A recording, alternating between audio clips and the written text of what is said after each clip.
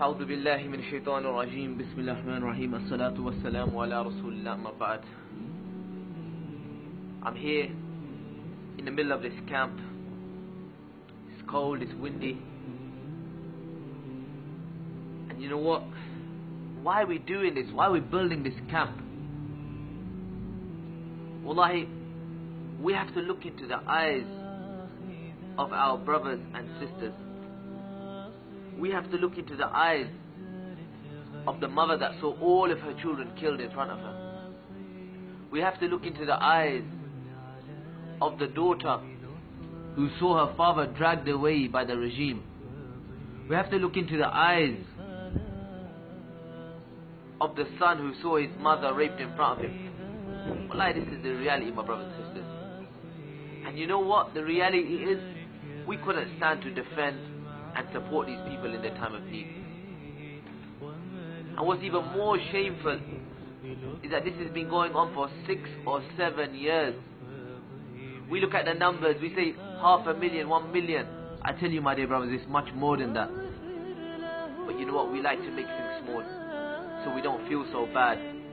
You know what's even more shameful is the fact that these people that rose to defend, these people that try to support their families, they're left with nothing. They're here, they're homeless. Wallahi, over the last few days, we've had families, we've been bringing families into this camp. And I feel shy in front of them. Wallahi, I feel dirty, I feel shy that I can't do much more. You know how many times I have to see people cry? Every single day, people come to me crying. Every single day, there's people sitting outside my office. Every single day, wallahi, I have to keep moving home because people keep finding us and I have no rest.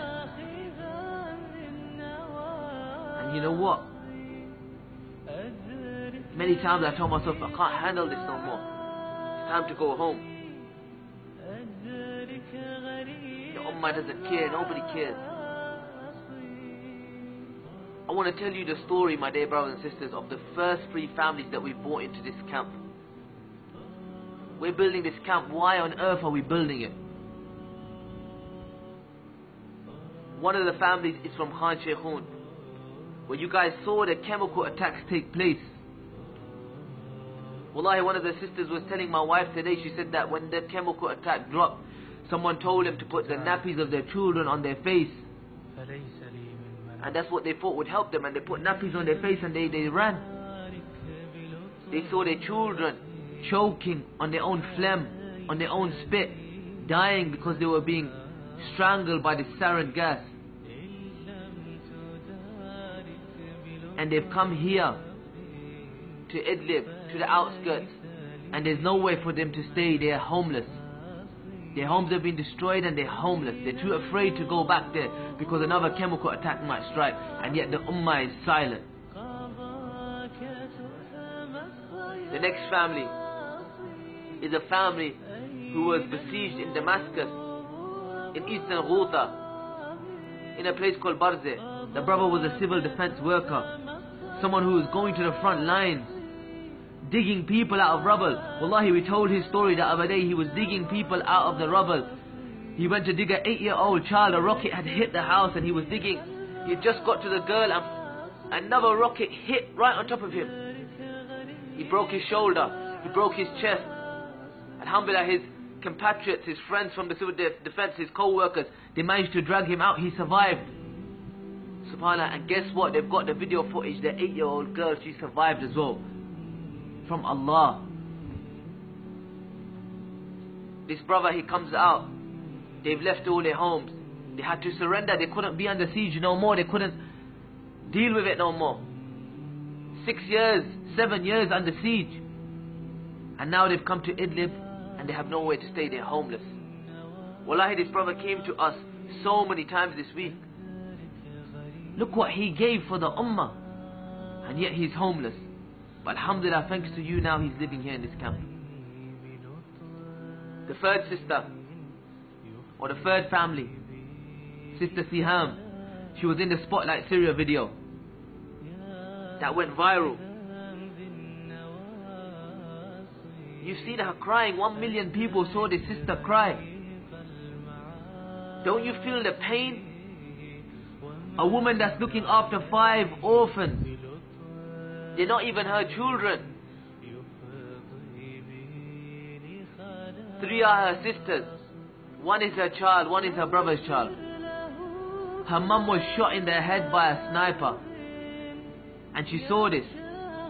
And she narrates that when she saw her mum die, her mum raised her finger and said, Ashhadu Allah ilaha illallah wa ashhadu anna Muhammad Rasulullah. Wallahi, these people are saved. Maybe we are the ones that are doomed. Her husband was kidnapped. Nobody knows where he is. 3.5 years, 4 years. No one's even seen him. Nobody even knows what's happened to him. Her brother, after seeing their mother shot in the head by a sniper, he decided to go out and fight and avenge their mother. Killed. Inshallah, a shaheed. Her other brother tried to come from Lebanon to come and help the family and become the breadwinner and take up the responsibility. Missing. Taken by the regime. Her father hit in an explosion, disabled, only has 1 leg. And now who is the breadwinner of the family? The one who looks after the family is her 13-year-old son. No education. He tries to do what he can to help. She works maybe for 30p, 50p a day. Wallahi, she sits in front of us crying and telling us that she's fasted for 2 days. Fasted for 2 days. Asking you guys, don't you care about the ummah? Don't you care about what happens to the orphans? Wallahi, she narrates and she says, can't you give some of the happiness that you have in the West? Can't you give it to these orphans? Just a little bit, just a little bit. Make them feel like they haven't lost a parent. Make them feel that, you know what, somebody loves them. All the men in her family killed. And you know what, alhamdulillah, she's here now. How many stories are we going to hear? These are the people that are waiting outside right now. Wallahi, we get called that there's 22 families just arrived from a besieged area. They've run away from the regime. And we go because we hear that they're sleeping under trees. And when we get there, we see sisters sleeping under trees. Wallahi.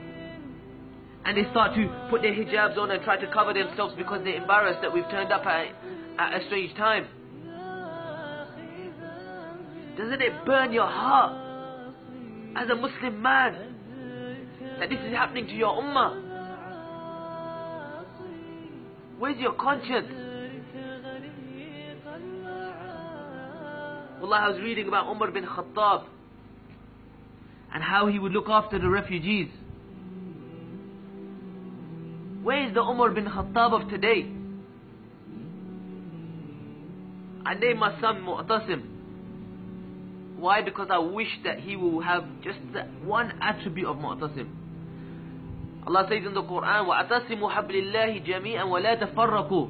Hold steadfast to the rope of Allah and do not be divided. When Mu'tasim heard the cry of the woman, he sent out a whole army for her honor.